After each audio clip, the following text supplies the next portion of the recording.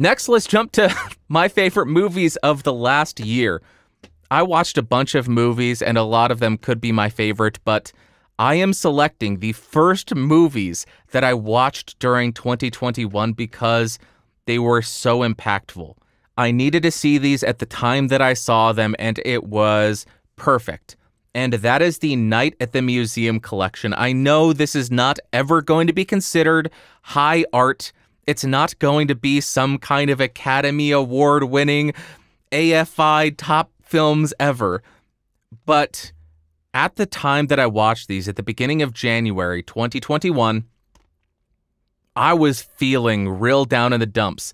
And I needed some kind of escapism, but I didn't know I needed it, but this presented a world that was full of magic and hope and possibilities, and that was something that I needed. I know that sounds cheesy, I know that sounds corny, but I needed it at that time, and I loved every single one of these. The first one, really a special film.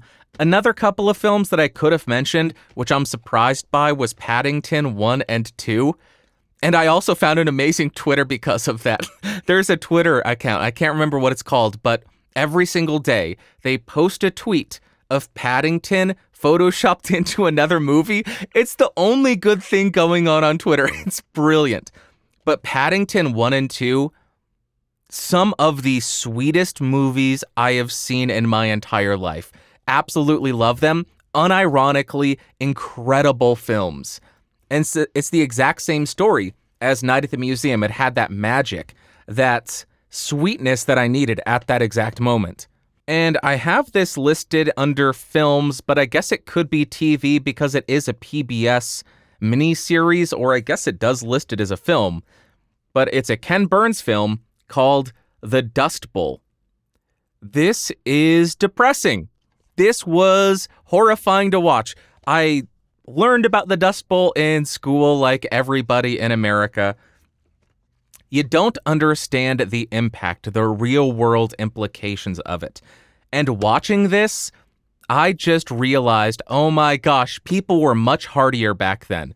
They were much more, I don't want to say durable because it sounds like I'm talking about a product, but they survived. They just did it.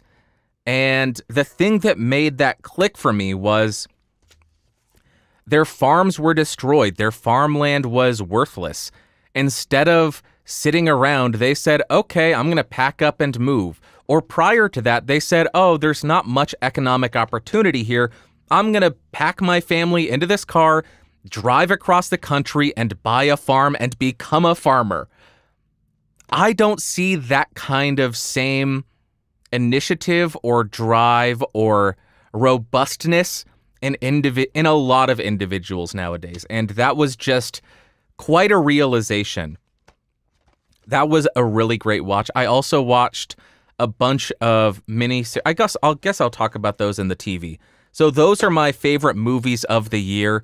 Really enjoyed the Night at the Museum series, Paddington 1 and 2, and that Dust Bowl film from Ken Burns.